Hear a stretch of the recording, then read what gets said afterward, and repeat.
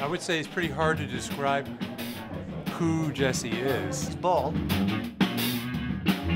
He's an instrument builder. He's a visual artist. He's a jazz drummer.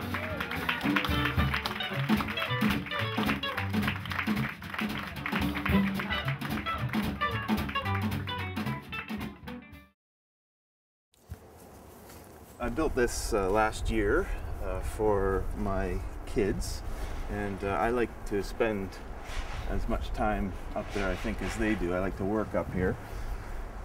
So, come on up.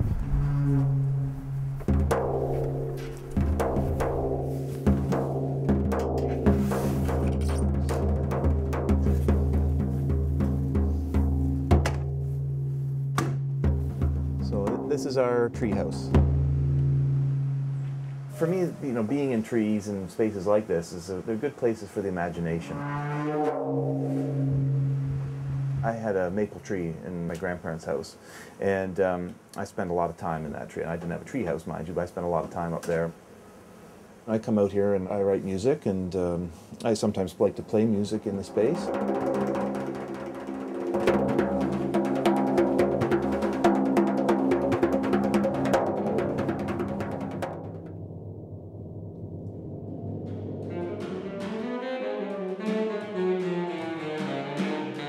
Years ago, somebody asked me to describe Jesse.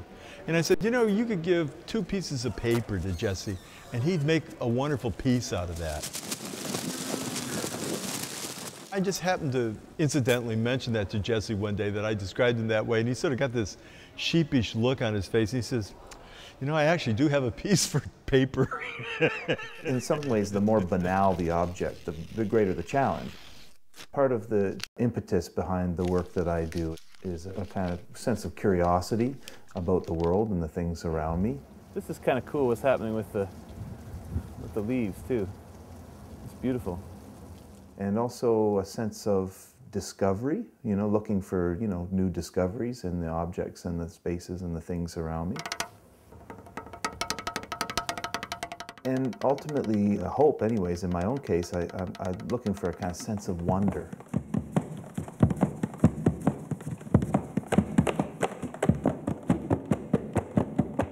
He has such a fine ear for sound and such an inventive and creative way of working with sound of any instrument.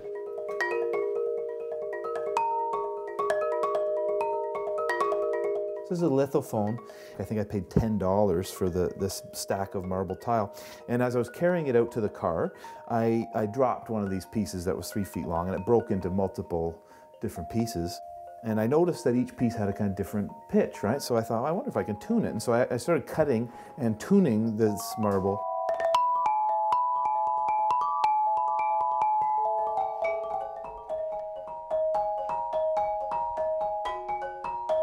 I've never met anybody who does all the things he does. I don't know any drummer that has a show at Nathan Phillips Square where it's all ice.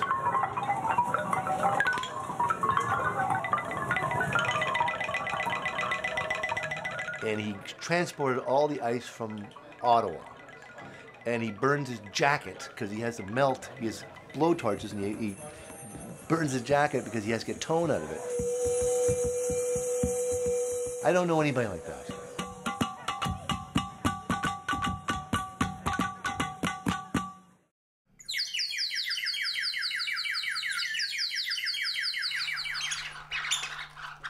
You look at the trunk of a tree and then you see the many branches coming off. And Jesse has a really powerful artistic vision. I've seen him add more branches to the tree, shall we say. So I thought it'd be interesting to actually, you know, get a bunch of bird calls that one would, you know, make to imitate various birds, and try to explore those musically. So this is something I've just started. It can get pretty ugly, but I'm kind of interested in that, actually, trying to make it less pretty.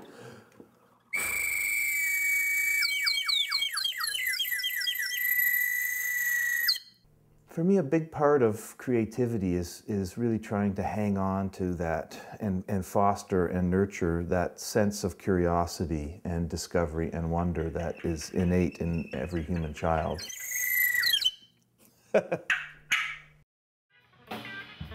I think that what he's done with found objects is amazing. If you get a chance to see his exhibit, it's really astounding.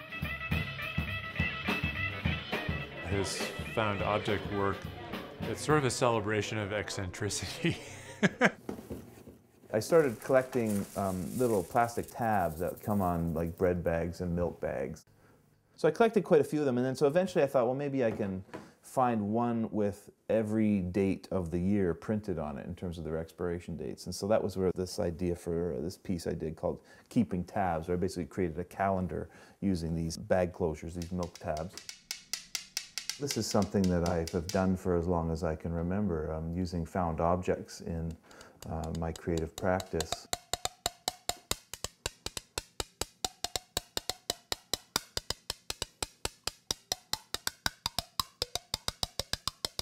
This is something that pretty well most kids, or all kids really do sort of instinctively. And, but unlike most kids, I just never stopped doing that. So I just kept, working with the things around me and trying to find out what secrets they might hold in terms of, sounds that I could elicit from them. So even in a space like this, there's lots of different surfaces to play with. I think that, any space can be musical, even if we just stop and listen for a minute. Oh, we hear a lawnmower in the background. From my perspective, anyways, creativity is really a birthright of being a human.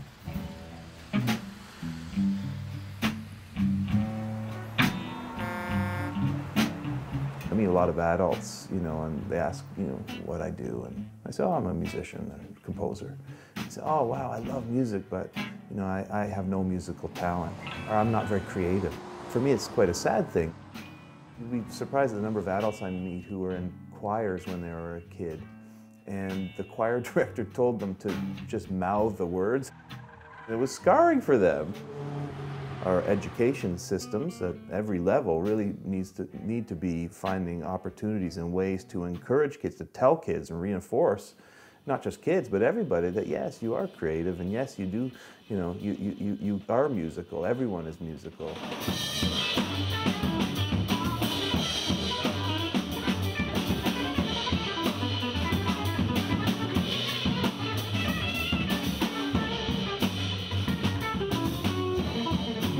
This question of, what's my favorite, of my own pieces. The next one is kind of the one I'm most interested in, whatever I'll be working on next.